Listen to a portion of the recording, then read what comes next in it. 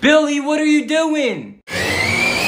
What's it look like I'm doing? I'm riding down the street in my 6'4". You're not allowed to drive that in the house. How many times has Mom told you? You're gonna get in trouble. I'm not gonna get in trouble. I never get in trouble. And you have to catch me first. I'm not gonna chase you. Billy, look out for Mom's tree! Yo, what's with all the screaming? No way, Billy destroyed Mom's tree! What is all the commotion in here? Oh my goodness, what happened to my favorite tree? Mom, Billy was driving his car in the house and he ran into your tree. Mom, I walked in after it happened. I had nothing to do with this.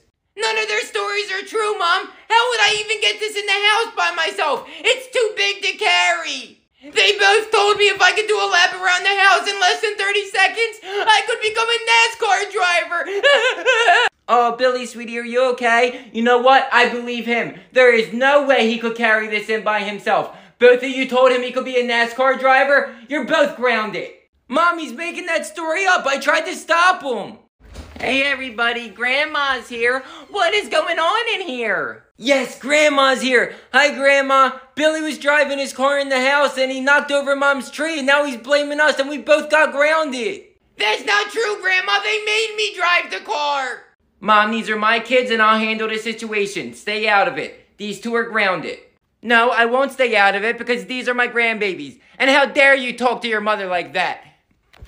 Ouch, Mom, are you serious? It's obvious. Billy was driving the car in the house and these two were minding their business. He's just a little troublemaker. And for disrespecting your mother, you're grounded. And Billy, you're grounded too. Get to your room. And I'm taking these two out to the movies. I don't want to be grounded. You can't ground me. You're not my mom.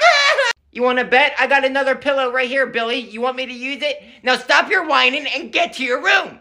Hurry, Billy, get to your room before we get punished for longer. I'm going to my room now, Mom. Dude, Grandma's awesome. Yeah, she is. I wish Grandma would live with us.